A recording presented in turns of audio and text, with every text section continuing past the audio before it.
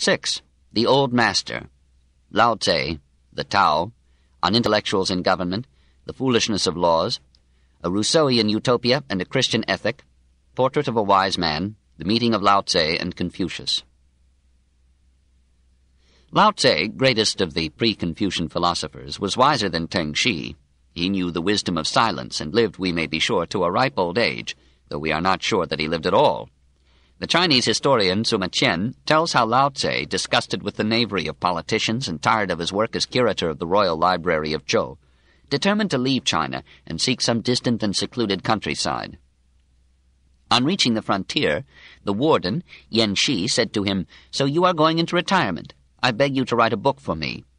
Thereupon Lao-tze wrote a book in 2 parts, on Tao and Te, extending to over 5,000 words. He then went away, and no one knows where he died. Tradition, which knows everything, credits him with living 87 years. All that remains of him is his name and his book, neither of which may have belonged to him.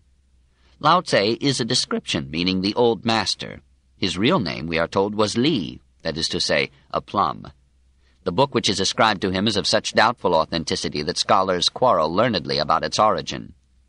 Professor Giles considers it a forgery composed after 200 B.C. by free pilfering from the works of the essayist and critic Han Fei.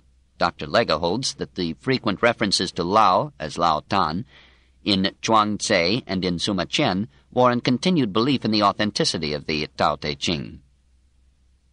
But all are agreed that the Tao Te Ching, that is, the Book of the Way and of Virtue, is the most important text of that Taoist philosophy which, in the opinion of Chinese students, existed long before Lao-tze, found many first-rate defenders after him, and became the religion of a considerable minority of the Chinese from his time to our own. The authorship of the Tao Te Ching is a secondary matter, but its ideas are among the most fascinating in the history of thought. Tao means the way, sometimes the way of nature, sometimes the Taoist way of wise living, literally a road. Basically, it is a way of thinking or of refusing to think. For in the view of the Taoists, thought is a superficial affair, good only for argument, and more harmful than beneficial to life. The way is to be found by rejecting the intellect and all its wares, and leading a modest life of retirement, rusticity, and quiet contemplation of nature. Knowledge is not virtue.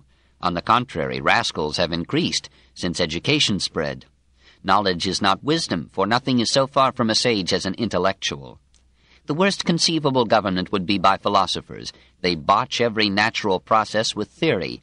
Their ability to make speeches and multiply ideas is precisely the sign of their incapacity for action. Those who are skilled do not dispute. The disputatious are not skilled. When we renounce learning, we have no troubles. The sage constantly keeps men without knowledge and without desire, and where there are those who have knowledge, keeps them from presuming to act. The ancients who showed their skill in practicing the Tao did so not to enlighten the people, but to make them simple and ignorant. The difficulty in governing the people arises from their having too much knowledge. He who tries to govern a state by his wisdom is a scourge to it, while he who does not do so is a blessing. The intellectual man is a danger to the state because he thinks in terms of regulations and laws. He wishes to construct a society like geometry and does not realize that such regulation destroys the living freedom and vigor of the parts. The simpler man, who knows from his own experience the pleasure and efficacy of work conceived and carried out in liberty, is less of a peril when he is in power, for he does not have to be told that a law is a dangerous thing and may injure more than it may help. Such a ruler regulates men as little as possible. If he guides the nation, it is away from all artifice and complexity towards a normal and artless simplicity, in which life would follow the wisely thoughtless routine of nature, and even writing would be put aside as an unnatural instrument of befuddlement and deviltry. Unhampered by regulations from the government, the spontaneous economic impulses of the people, their own lust for bread and love, would move the wheels of life in a simple and wholesome round. There would be few inventions, for those only add to the wealth of the rich and the power of the strong. There would be no books, no lawyers, no industries, and only village trade. In the kingdom, the multiplication of prohibitions increases the poverty of the people. The more implements to add to their profit the people have, the greater disorder is there in the state and clan. The more acts of crafty dexterity men possess, the more do strange contrivances appear. The more display there is of legislation, the more thieves and robbers there are. Therefore a sage has said, "I will do nothing, and the people will be transformed of themselves. I will be fond of keeping still, and the people will of themselves be correct. I will take no trouble about it, and the people will of themselves become rich. I will manifest no ambition, and the people will of themselves attain to the primitive simplicity. In a little state with a small population, I would so order it that though there would be individuals in it with the abilities of 10 or 100 men, there should be no employment for them. I would make the people, while looking upon death as a grievous thing, yet not remove elsewhere to avoid it. Though they had boats and carriages, they should have no occasion to ride in them. Though they had buff coats and sharp weapons, they should have no occasion to don or use them. I would make the people return to the use of knotted cords.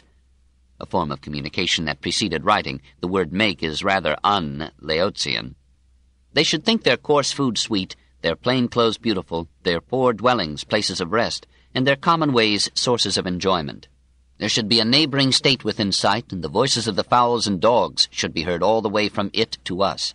But I would make the people to old age, even to death, not have any intercourse with it. But what is this nature which Lao-tze wishes to accept as his guide? The old master draws as sharp a distinction between nature and civilization as Rousseau was to do in that gallery of echoes called modern thought.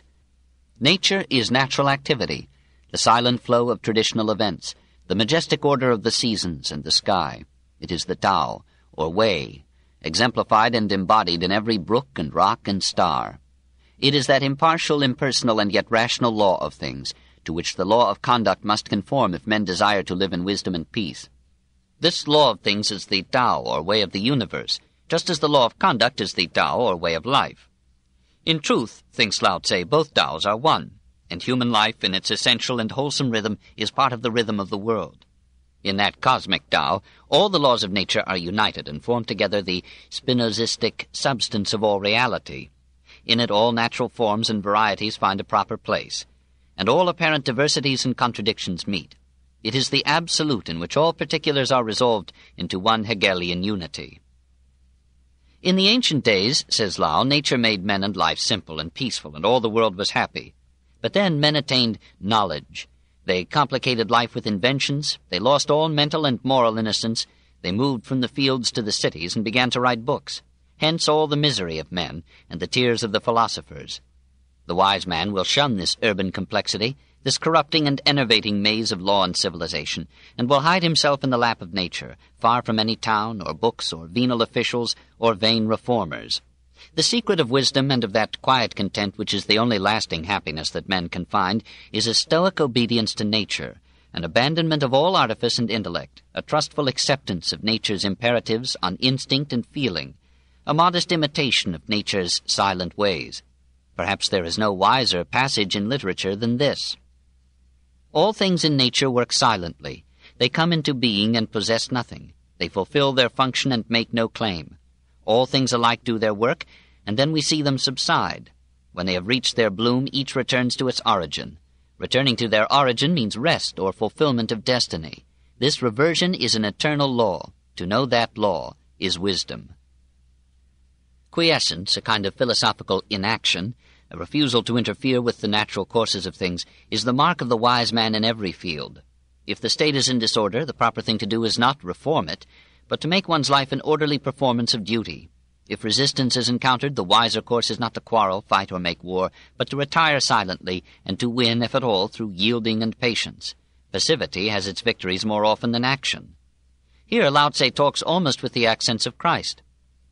If you do not quarrel, no one on earth will be able to quarrel with you. Recompense injury with kindness. To those who are good, I am good, and to those who are not good, I am also good. Thus all get to be good. To those who are sincere, I am sincere, and to those who are not sincere, I am also sincere, and thus all get to be sincere. The softest thing in the world dashes against and overcomes the hardest. There is nothing in the world softer or weaker than water, and yet for attacking things that are firm and strong there is nothing that can take precedence of it.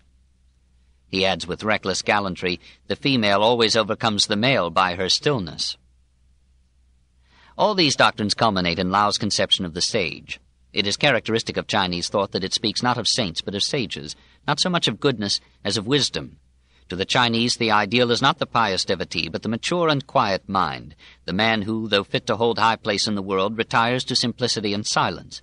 Silence is the beginning of wisdom. Even of the Tao and wisdom the wise man does not speak, for wisdom can be transmitted never by words, only by example and experience. He who knows the way does not speak about it. He who speaks about it does not know it. He who knows it will keep his mouth shut and close the portals of his nostrils. The wise man is modest, for at 50 one should have discovered the relativity of knowledge and the frailty of wisdom. If the wise man knows more than other men, he tries to conceal it. He will temper his brightness and bring himself into agreement with the obscurity of others. He agrees with the simple rather than with the learned, and does not suffer from the novice's instinct of contradiction. He attaches no importance to riches or power, but he reduces his desires to an almost Buddhist minimum. I have nothing that I value. I desire that my heart be completely subdued, emptied to emptiness. The state of emptiness should be brought to the utmost degree, and that of stillness guarded with unwearying vigor. Such a man cannot be treated familiarly or distantly. He is beyond all considerations of profit or injury, of nobility or meanness. He is the noblest man under heaven. It is unnecessary to point out the detailed correspondence of these ideas with those of Jean-Jacques Rousseau. The two men were coins of the same mold and mint, however different in date. It is a philosophy that periodically reappears, for in every generation many men weary of the struggle, cruelty, complexity, and speed of city life, and write with more idealism than knowledge about the joys of rustic routine. One must have a long urban background in order to write rural poetry. Nature is a term that may lend itself to any ethic and any theology. It fits the science of Darwin and the unmorality of Nietzsche more snugly than the sweet reasonableness of Lao-tze and Christ.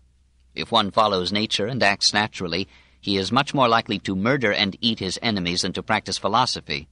There is small chance of his being humble and less of his being silent. Even the painful tillage of the soil goes against the grain of a species primordially wont to hunt and kill. Agriculture is as unnatural as industry. And yet there is something medicinal in this philosophy.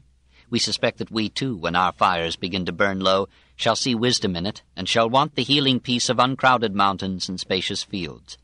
Life oscillates between Voltaire and Rousseau, Confucius and Lao-tze, Socrates and Christ. After every idea has had its day with us and we have fought for it not wisely or too well, we in our turn shall tire of the battle and pass on to the young our thinning fascicle of ideals. Then we shall take to the woods with Jacques, Jean-Jacques and Lao-tze. We shall make friends of the animals and discourse more contentedly than Machiavelli with simple peasant minds. We shall leave the world to stew in its own deviltry, and shall take no further thought of its reform. Perhaps we shall burn every book but one behind us, and find a summary of wisdom in the Tao Te Ching. We may imagine how irritating this philosophy must have been to Confucius, who at the immature age of 34 came up to Luoyang, capital of Zhou, and sought the old master's advice on some minutiae of history. The story is told by the greatest of Chinese historians, Sima Qian, but it may be fiction. We are shocked to find Lao-tze in the busiest city of China in his 87th year. Lao-tze, we are told, replied with harsh and cryptic brevity. Those about whom you inquire have molded with their bones into dust. Nothing but their words remain. When the hour of the great man has struck, he rises to leadership, but before his time has come, he is hampered in all that he attempts.